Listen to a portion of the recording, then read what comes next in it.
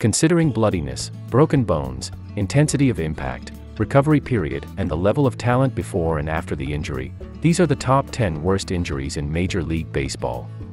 10. Mike Cameron and Carlos Beltran, New York Mets. Mike Cameron and Carlos Beltran had one of the nastiest collisions in professional sports. During a game against the San Diego Padres, the two outfielders crashed into each other while diving in an attempt to catch a fly ball. Although both men were knocked out cold and suffered concussions, Cameron sustained the worst of the injuries with multiple facial fractures and had to be carried on the field in a stretcher. Fortunately, both men made full recoveries and were able to continue playing professional baseball.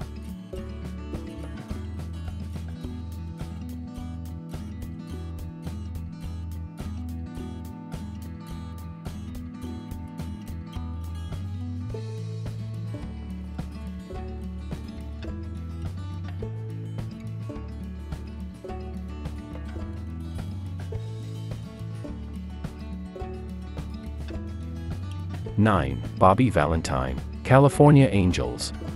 Bobby Valentine was first drafted by the Los Angeles Dodgers in 1968. Despite a slow start with the Blue Crew, Valentine's career took off when he went to play for the Angels. During a game in 1973, the talented shortstop played the outfield for an injured teammate when he sustained a terrible injury. While chasing down a home run, his spikes got stuck in the outfield fence, and as his momentum carried forward, Valentine suffered a multiple compound leg fracture. Bobby Valentine spent 6 months in 2 different casts and never properly recovered from the break. 8. Chris Snyder, Arizona Diamondbacks. In terms of bizarre injuries, this one takes the cake. During a game against the Milwaukee Brewers in 2008, Chris Snyder took a foul ball in the worst possible place, the groin. Although the initial impact didn't seem that bad, Snyder had to take himself out of the game after playing through the pain for a couple of innings. It was later revealed that the Arizona Diamondbacks catcher sustained a fractured testicle that actually required surgery to have it removed. Miraculously, he was only placed on the DL for 15 days. 7. A.Happ, Toronto Blue Jays. A.Happ was hit on the left side of his head by Desmond Jennings' line drive last summer during a game against the Tampa Bay Rays. Happ immediately collapsed on the mound, and after a few moments of bracing his head, there was blood visibly coming from his left ear. Along with a fractured skull, Happ sprained his MCL and his PCL when he had dropped on the mound after being hit. Despite the bloody ear and line drive, it was actually the damage done to the knee after he was struck by the ball that was the worst. Happ is still waiting to make a full return to the Toronto Blue Jays. 6. Buster Posey, San Francisco Giants. While there was no intent to actually hurt anybody, this home plate collision is the most controversial injury on the list. During a regular season game in 2011, Buster Posey suffered a broken ankle and multiple torn ligaments after Colorado Rockies outfielder, Scott Cousins, charged home plate on a go-ahead run. Posey managed to hobble off the field with some assistance but would miss the remainder of the season. Although Cousins received a lot of negative feedback regarding the play, it was considered legal and fair. In 2014, MLB officials implemented an experimental rule to prevent dangerous collisions like this from happening again. 5. Juan Encarnacion, St. Louis Cardinals. In 2007, St. Louis Cardinals outfielder, Juan Encarnacion was warming up in the on-deck circle when he was struck in the head by a teammate's foul ball. He suffered multiple fractures to his left eye socket as well as damage to the eye, which ended his season. It was announced, in 2008, that Encarnacion would not to return to play with the St. Louis Cardinals. In fact, that game in August of 2007 would be the last Major League Baseball game Juan Encarnacion would ever play.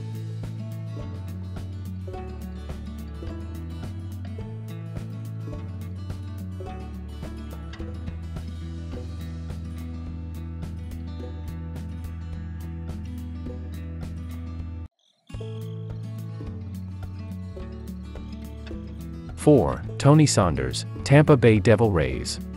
Tony Saunders broke his arm during a game against the Texas Rangers in 1999. The young southpaw threw a wild pitch when his arm snapped and Saunders dropped to the ground screaming and writhing in the pain. At the time, the former World Series champion was considered a young talent with an immense amount of potential. Unfortunately, this injury was the beginning of his downfall as Saunders would continue to struggle to stay healthy. Saunders managed to recover from this only to break the same arm again the following year, forcing him to retire at age 26.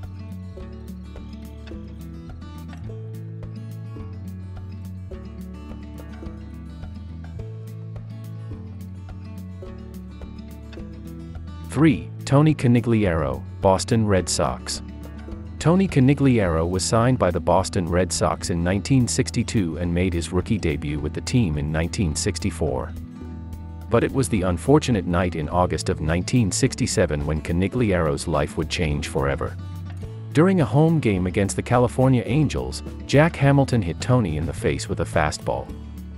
Conigliaro suffered a fractured cheekbone, a dislocated jaw and damage to his retina that would later greatly impact his vision. The Red Sox slugger made a remarkable comeback the first year he returned to baseball but finally had to retire in 1975 due to the ongoing deterioration of his eyesight from the damage done in 1967. 2. Bryce Florie, Boston Red Sox. Bryce Florie was struck with a line drive during a game against the New York Yankees in 2000. Florie suffered multiple broken bones and damage to his retina along with the unforgettable image of his blood-streaked face and busted right eye. This injury is easily the goriest injury on the list as Florie's face was covered in blood and his right eye had instantly begun to swell and bruise.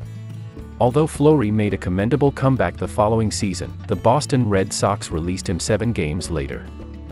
He did not return to Major League Baseball following his release. 1. Ray Chapman, Cleveland Indians. During a game against the New York Yankees in 1920, Carl Mays hit Ray Chapman in the face with a fastball. Chapman fell unconscious at the hospital and suffered a depressed fracture in his head that was roughly 3.5 inches long. The ball had hit him so hard that his skull had broken and pieces of it had lacerated parts on both sides of his brain. He had left the field on a stretcher and passed away in the early hours of the morning due to his injuries. Ray Chapman is the only baseball player to die from an injury sustained during a Major League Baseball game. If you enjoyed today's content and find it helpful, feel free to like, share and subscribe. Also, don't forget to click the notification bell button so you won't miss any of our future videos. Once again, this Toplist, thank you for watching and I hope to see you again in the next video.